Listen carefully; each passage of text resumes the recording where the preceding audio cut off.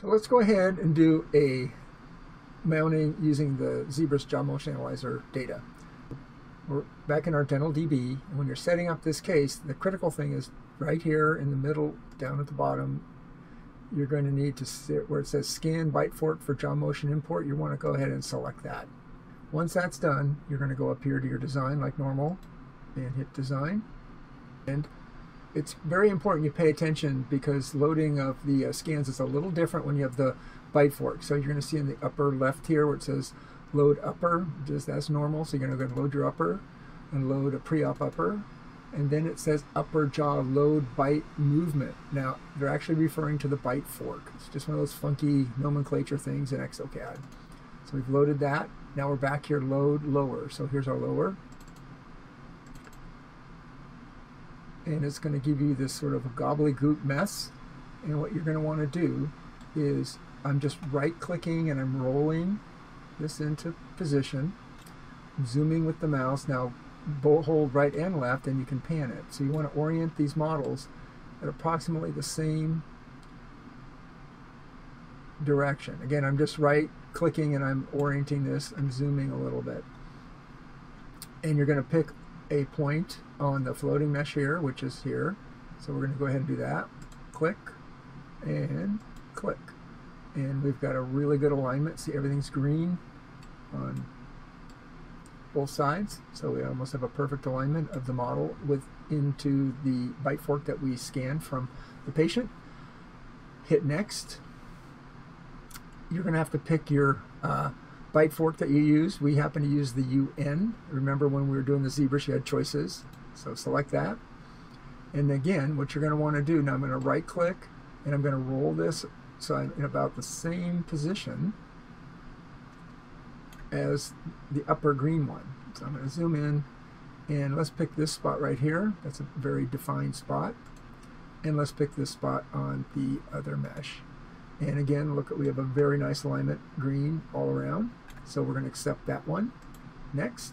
And now we're just going to do our basic orient the model. So red is down, hit Next. And then as always, we want to look at the side here, and we're going to see that we're going to have interferences when we go to first contact. So you're going to want to go up to expert mode. Now the bite fork is here. You want to turn it off when you're trimming your mesh. All I did is I came up here to hide show, and you can turn your bite fork on or off. You want it off. And we'll get rid of the lower and edit mesh. There we go. And now you're going to want to turn off the bite fork. Let's just trim this. Leave your palette. And we still have some excess material that's hanging down. And then X to get rid of that. N to bring in your lower. Right mouse click to roll. Double click to move and pan. And then same thing, we're just going to just trim off this little bit of excess. And that's pretty good. So we'll accept that, and let's go back to the wizard. And now when we take a look, we can see we have no tissue interferences when we close to first contact.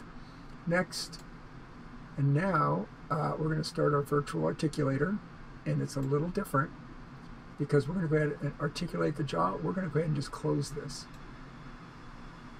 Leave a gap, and this is where you come up here and it says Load Digital Face Bow Data, and we know it's in here. I'm going to double click, and it's okay to leave a gap. And let's bring back in our models, and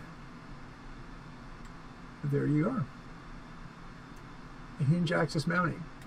And let's go ahead and just finish up getting to first contact. So you're going to pick your flat articulator, leave the gap, sagittal view, zoom in, and down here, opening or closing of the pin. We're going to start raising our pin, watching it closely until it lifts off the platform, which means we're at first contact.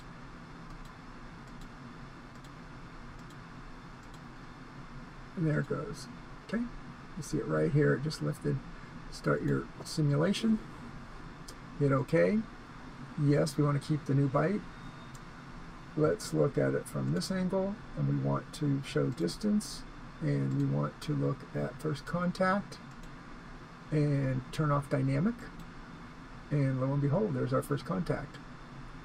So there we are, at first contact with a hinge axis mounted set of models. And now you can do your diagnosis, final waxing, whatever you need to do from here. And I would recommend saving this. So right click, save scene as, and let's call this Zebris mounting. Zebris first contact.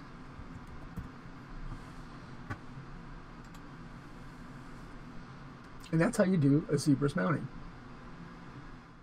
So we've done our Zebris alignment using our digital hinge axis. And now let's take a peek at what we have here.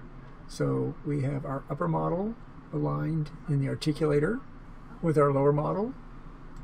Let's just remove the articulator and bring in Sandra's photo. You can see that our photo is aligned perfectly with the grid. Remember, we took that with a plumb bob. Put our bite fork in, and let's turn it off there. We have a perfect alignment on our Zebris bite fork. So I would say we have a very accurate digital representation of our patient, and moving forward we could feel confident that we have a good articulation and that our diagnostic process and waxing process in establishing a good functional occlusion would be successful. Hello, Dr. Brian Mills. I'd like to introduce you to our wonderful Exocad teaching facility in Cupertino, California, where we teach a hands-on Exocad class for the restorative dentist. So if you'd like further information on Exocad for the restorative dentist, go to caldentalarts.com and look at the events page for upcoming classes. Take care.